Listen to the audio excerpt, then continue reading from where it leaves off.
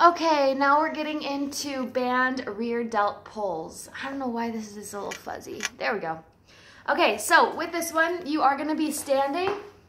I'll do this from my knees just so that you get the full picture of this. Now, we are getting into the rear delt, which is the backside of the shoulder right here.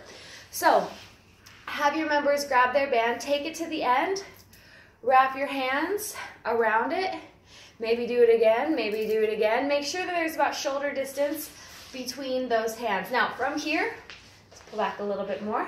You're gonna reach those arms all the way out, come back halfway, up, there we go.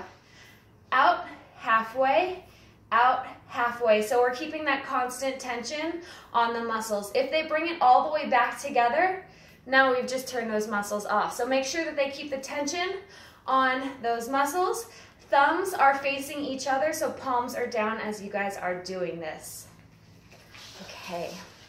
Quick note about that, as they are doing their pulls, make sure they're not sticking their neck forward or tucking their chin back. You want a nice neutral neck and a neutral spine with that one.